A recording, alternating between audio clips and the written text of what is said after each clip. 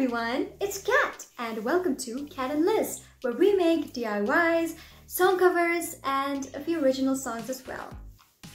A while ago, we saw a post on Instagram where Marilyn Monroe wore a potato sack as a dress and she killed it.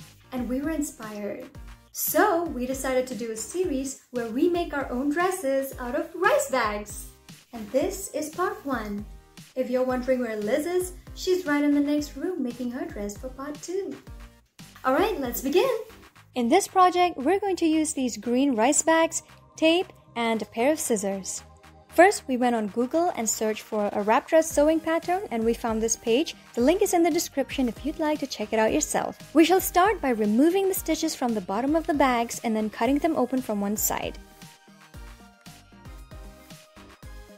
And here we have taped them together to create this large sheet. Now we're going to take our measurements and cut out these shapes. This is for the back and these two pieces are for the front of the dress. We folded the two front pieces from these corners to create a neckline and cut out the neckline on the back part of the dress as well. And these are going to be the sleeves. Here we have taped the front parts to the back part of the dress at the shoulders and attached the sleeves to the shoulder and sleeve holes of the dress by taping them from inside.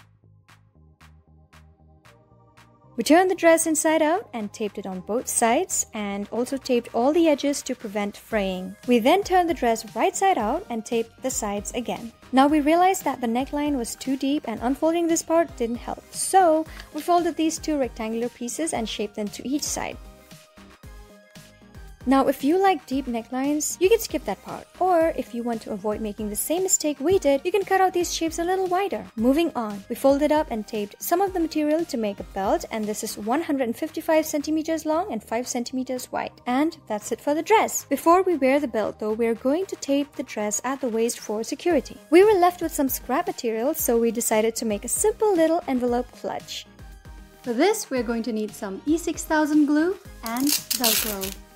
These two shapes are 2 layers thick and taped on all sides. We're going to place this rectangular one on top of this house-shaped pentagon and tape them together on 3 sides. Then we shall add this yellow strip for a pop of color, cut up a small piece of Velcro and glue it to the triangle and rectangle part of the clutch. We let that dry for a few hours and we're done. Time to fill it with some of my essentials, and now I'm ready to rock the party. Here's the final look.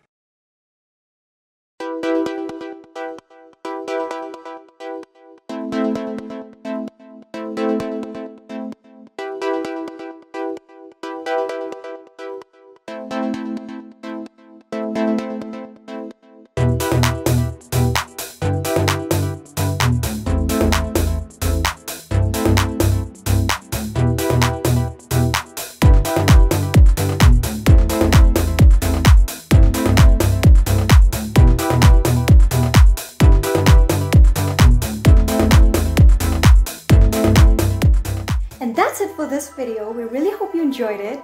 Don't forget to hit the like button and let us know what you think in the comments. Stay tuned for part 2. Oh, and subscribe to our channel up here. Lots of love and smiles and sparkles. See you next time. Bye.